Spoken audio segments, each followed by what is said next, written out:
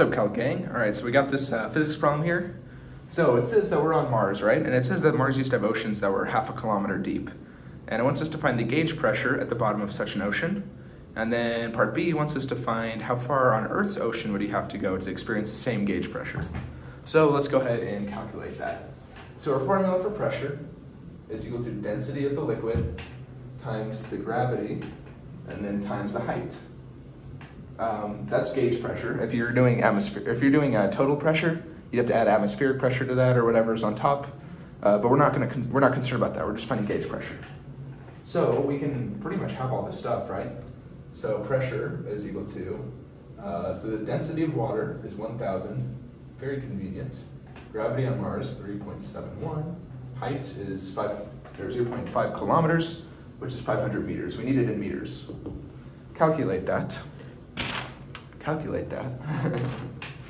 You're gonna get 1.86 times 10 to the 6 pascals. Pretty good pressure right there. I mean, that's like, you're very far underwater.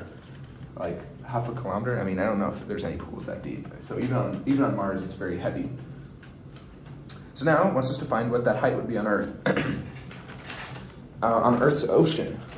So this is kind of a trick question, and I actually got it wrong when I solved it first. Because the ocean is salt water, right? Ocean water has a different density than regular water. This says this is fresh water, but on Earth it says it's salt water. So the density of salt water is about 1030, which is about 30 more. It's just a tiny bit more dense than the water on Earth, or the water that's pure, I guess, deionized water.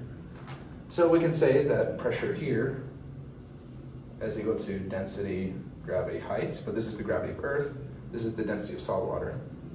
So we know that we're trying to find the same pressure, so 1.86 times 10 to the 6. Why am I doing this? It's ugly, but it's okay. It's equal to 1030 times the gravity of Earth, 9.81 times the height. So if you want to find this number, what you're going to need to do is take this and divide it by 1030 and then divide it by 9.81, and you're going to get that the height is equal to 184 meters. There you go. That's pretty far down on Earth too. Yeah, that's how you solve this kind of problem. Yeah, just know your formula.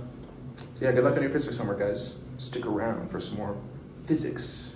See you guys later.